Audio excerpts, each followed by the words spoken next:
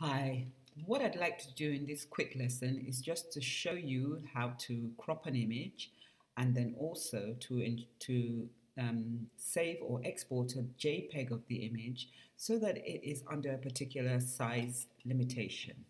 Now, the first thing I want to do right now is to open a new image. So I'm going to go into File. Sorry, make sure you are in Photoshop. We are using Photoshop. File, Open. And I'm going to go and search for an image. So I've probably downloaded an image before, so I'm going to pick one that I've used before. So excuse me while I scan through. Yeah, this one. This one. Okay, so this is the original image, beautiful image. And what I want to do with this image is, first of all, I want to crop it to a specific width and height. So in order, the crop tool is here. This is your crop tool. So click the crop tool. And what you can do is you can specify the width and the height that you're looking for. So in this one, within this area, you can actually have a width height resolution. So you can have it in pixels. Okay? So what I want to do is I want pixels per inch or per centimeter.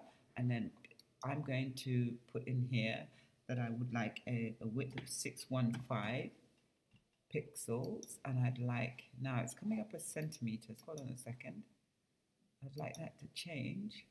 I think what I'll do there is put px, pixels, and I'd like 650 px, right, and I'm changing this to per inch because that's what I'm used to. So 615 pixels by 650. So what the crop area has done is it selected what it thinks is a good part of the image to display to display these proportions: 615 width, 650 height. But if you're not satisfied with what it selected, you can just click on the image and move it so that you've got what you want within that kind of grid area that you'd like to crop to. And the reason you crop is so that you don't distort the image, but you do make the image fit a specified smaller area. So once I'm satisfied with this, 615 by 650, I can simply go all the way here and click tick. And what it does is it now crops that image to that size, and it saves you all having to drag and drag and position it roughly where you want. It's more accurate. Now, once you've got your image, you need to export it as a JPEG. So you go to File, and you export as. Now, what that does is it opens up the Export As dialog box, and here you can now play a little around with the image a bit more. Now, right now, this image is 175.3 kilobytes.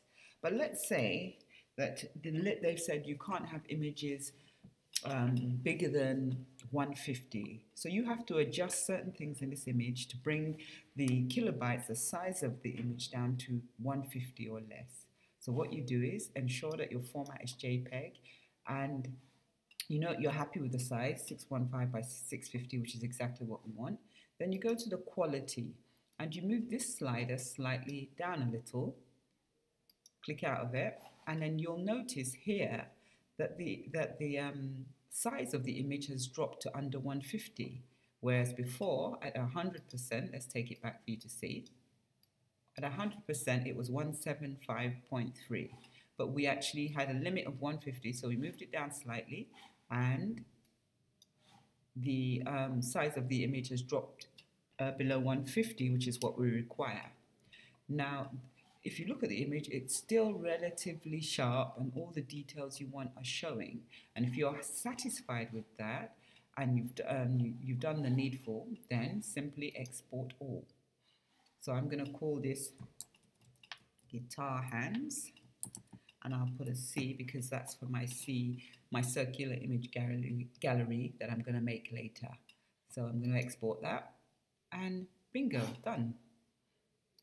So my image is out, and that's it. And that's how you crop an image and save it and adjust it so that it fits a particular kilobyte size, and so that the files are within the limits specified.